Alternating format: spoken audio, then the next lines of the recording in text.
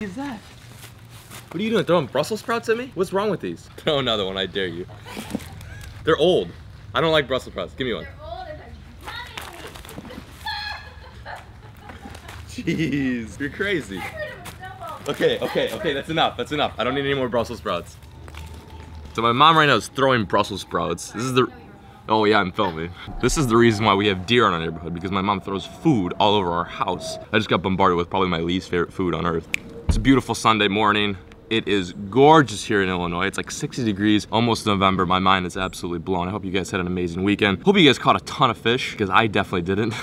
Anyway, the reason why I'm turning the camera on is because a special certain someone has landed in Illinois soil. That special certain someone being Rob Turkla, aka Lunkers TV, aka the dude with the Hello Kitty boat wrap. I'm pretty sure he's on the ground right now waiting for me currently, but I had to do this intro. So before I do that, I want to say thank you guys so much, and this is a sincere thank you. It's not just a routine thank you.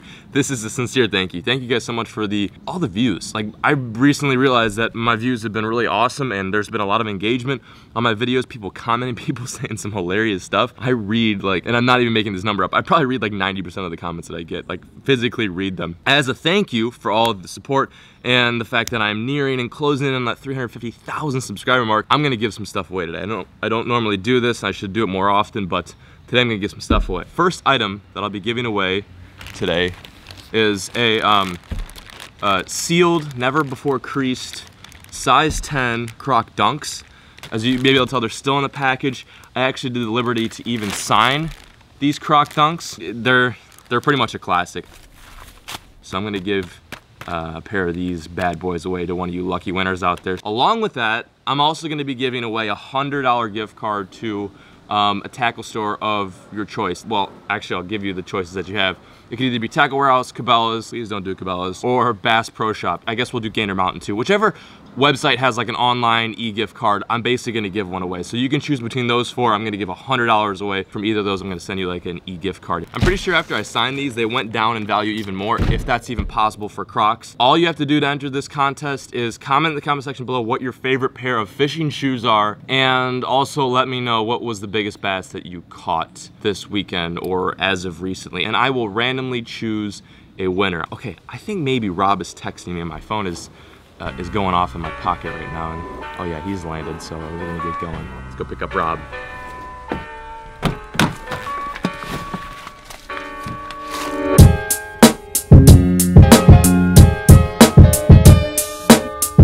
I'm at my least favorite place on earth right now, that being O'Hare Airport. I've almost got hit twice. I wish I had both times on camera. I should be seeing Rob here in a bit. Oh, this lady's gonna kick me out.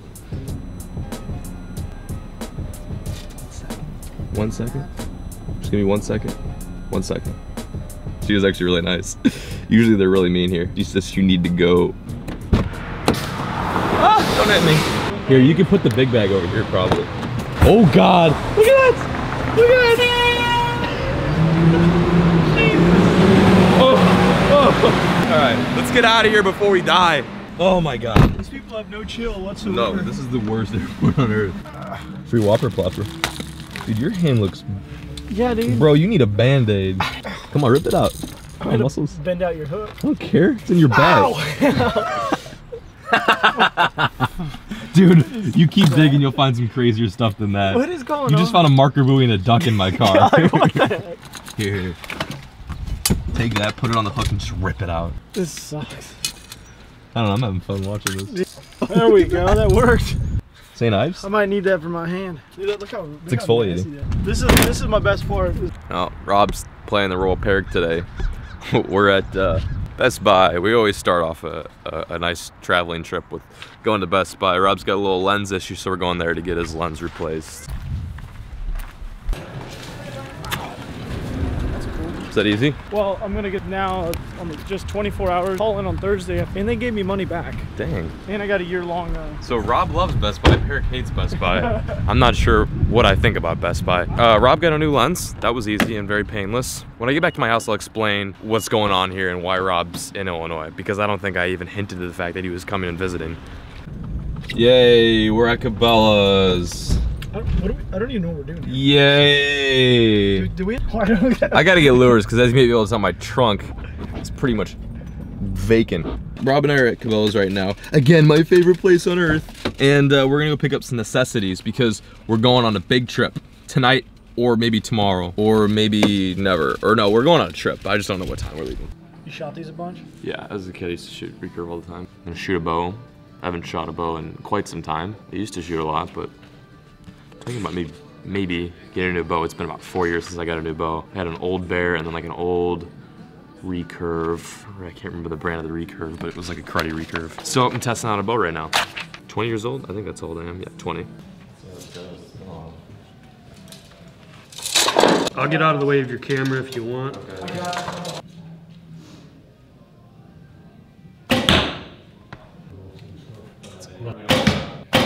Is that 50 or 55? 50. Did you shoot this with this rig? No, you actually didn't shoot this one. No, not that one. You shot the It's grizzly. not a compound, you don't hold it back all the time. Yeah, no, I know. You were shooting it. It was a grizzly. No, I'm saying he's holding it back. It's awesome.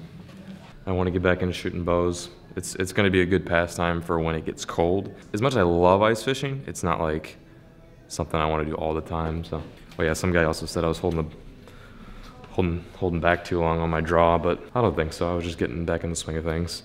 Just trying to get my scopes down, my bullseye. As you may be able to tell though, it's not very good. I shot like a blind person from the 10-yard line. I got one good shot there. Other than that, everything's all over the place. That was fun. Thanks, bro. Yeah. Rob and I are back at my house right now. Rob and I were under the impression that we had to make this really big road trip tonight, but then we realized we probably don't have to do that. I told you guys that we're going on this trip. There's a reason why Rob's down here. It's not just like him coming down and visiting, even though that's actually what it really is. He's just coming down and visiting. We are actually going to take a trek about 4 to maybe it's like a 4 or 5 hour drive northeast to Lake Huron to fish with Ben Nowak. Ben Nowak actually has his own YouTube channel, and he invited us to do some smallmouth fishing. He's pretty much a stick. Oh, wait. So we're excited. Oh God, hello. Can I help you? What are you doing right now? What time, when did you start fishing?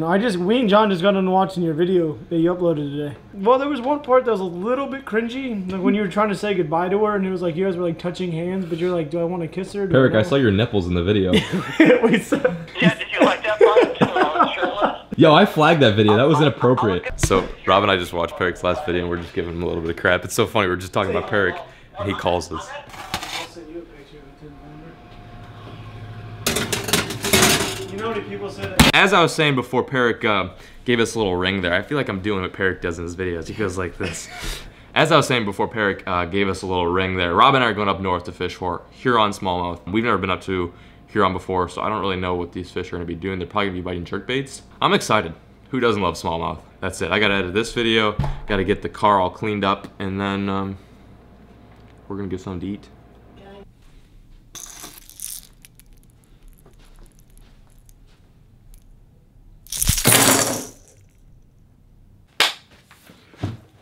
Being that Rob and I are going to do some smallmouth fishing up north for fall small jaws, I thought it would be appropriate to take I thought it'd be appropriate to take a few brief moments to talk about my favorite fall smallmouth lures. They're not jigs, they're not drop shots, they're not shaky heads. They're baits that are constantly in motion. Some are hard baits, some aren't. So let's get right into it. First bait, undoubtedly one of my favorite smallmouth lures, suspending jerkbait. There's a bunch of different brands you can use. There's really expensive ones. There's ones that go up to like $30. There's some that are like $3. I use both. One that's a little bit more reasonably priced is an I'm a Flitz. This is a smaller, more compact, a little bit faster, a little bit more skittish jerkbait. I find that the action is quite different compared to this one. Both good. This one's a little bit less expensive, and they come in some pretty decent colors as well. This time of year I like to stick to like more natural translucent colors. Pro blue bone, chartreuse, something. I don't know. There's a bunch of different colors you can choose. Jerkbaits in general just kill it. For some reason, that rip, pause motion, oh, there's Rob's hand. Rip, pause motion really tends to drive them nuts this time of year when that water starts cooling down.